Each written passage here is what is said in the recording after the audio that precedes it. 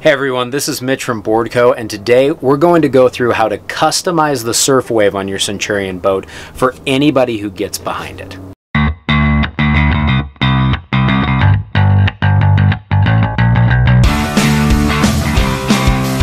The first variable that we're going to talk about with customizing your surf wave is the Centurion Silent Stinger plate system.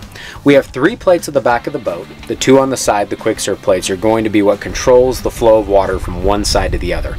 The Silent Stinger plate is the plate at the center of the boat, and it controls the running attitude of the boat vertically, moving the bow up and down depending on where you have that plate set. There's a few places where you can see the adjustment of the plate.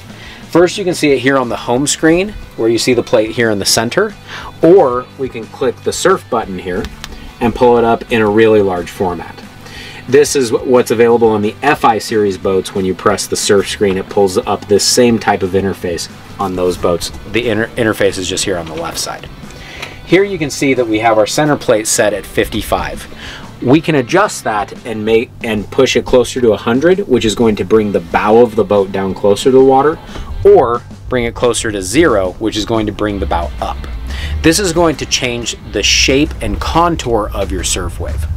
The closer to 100, or the more that the bow is down in the water, the more mellow and rounded that your surf wave is going to be. That is going to be ideal for people riding a skim style board, for smaller riders, or for people who are just getting used to getting out there surfing and are not wanting this big barreling wave to be pushing them around. If we take it closer to 0, it's going to make the wave a lot more steep and vertical. This is going to be ideal for people riding a surf style board that has big deep fins, for bigger riders that need that additional push, or for more advanced riders that are looking to get more power for tricks and to launch off the lip of the wave. Normally, people are going to be sitting between 20 and 80 on their settings, but you have the ability to adjust all the way between there. We're going to kick out the surf wave here and show you what you can do with this center stinger plate and how it's going to affect the shaping of the wave as we make those changes. As you can see here, we have the wave set up with the center tab at 55. You can press the up or the down button here on the screen, or use the paddle shifters to the sides of the steering wheel to control the wave. As we take it from 55, which is a middle setting, and move down towards 20, you see that your surf wave gets significantly steeper and has more of a barrel shape to the back. This is going to be ideal for guys riding surf style boards with big deep fins or bigger riders. As we take it up higher, you see it's going to move up towards about the 80 position here, and this is going to lengthen out the surf wave just a little bit and flatten and mellow it out. You still see you have a little bit of curl towards the back of the wave, but the front and the middle section of the wave is a lot smoother and more mellow shaped as compared to when we had it at a lower setting. You can even take it all the way up to 100, and that's going to really flatten the wave out quite a bit more. There are 2 lines here that you can see. There was the yellow line and the red line. And when you saw where I press here, it's going to move the yellow line first and the red line is going to follow. The yellow line is where you intend the tab to be, and the red line is where the tab actually ends up being. The next thing that we're going to talk about with dialing in your surf wave and optimizing it for anyone who gets behind the boat are the Quicksurf tabs that are on the sides of the boat. These can be adjusted depending on the size of the crew that you have in the boat or how much ballast that you have. The more people or ballast that you have in the boat, the more you're going to want those plates to deploy, which is going to create more shift and flow of water and give you that nice, crisp, clean surf wave there on the sides. If we're running with a really light crew, so let's say that we're running stock ballast and just 3 people in the boat, you'd want to have those tabs around 65 or 70. If you're wanting to get a cleaner, nicer surf wave with a large crew, let's say 12 to 16 people, you can simply take those surf tabs and adjust them up. Take them from a setting of 70 up to maybe a setting of 80, 85, maybe even 90, depending on the size of the crew.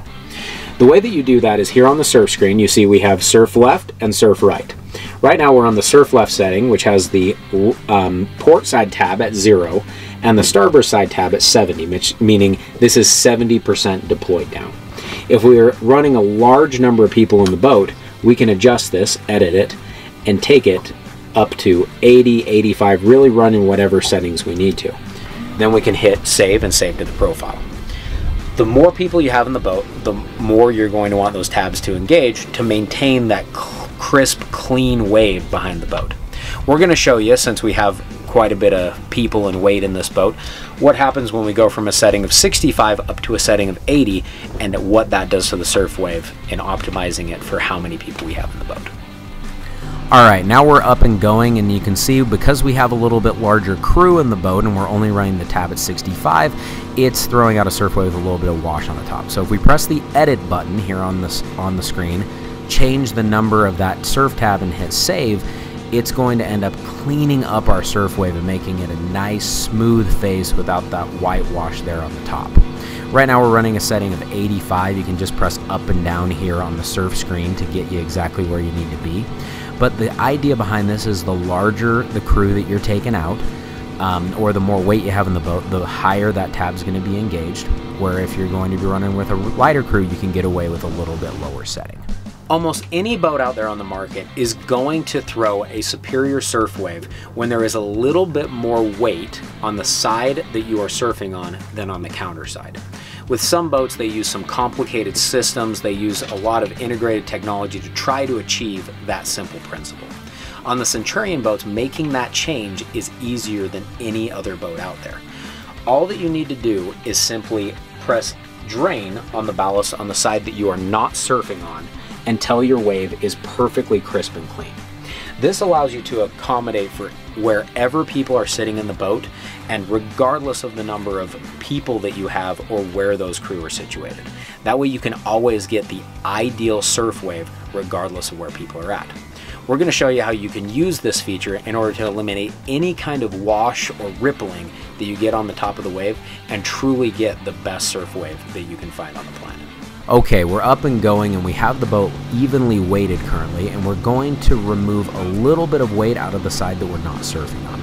You do that by pressing the ballast button and simply pressing drain here on the off side, on this case the port side that we're not surfing on. This is going to move a little bit of water out of that side and put a very slight lean on the boat. To exaggerate this even further, you can press fill again on the side we're surfing on, which is going to cause the ballast to override and fill even further beyond 100%. Here on the counter side, you see we're down at 89% right in there. The goal here is to empty just enough weight out of the other side to where your wave becomes perfectly crystal clean. You can see the settings that we're running here currently, and this is the caliber of wave you can get by just leaning a little bit of weight to one side.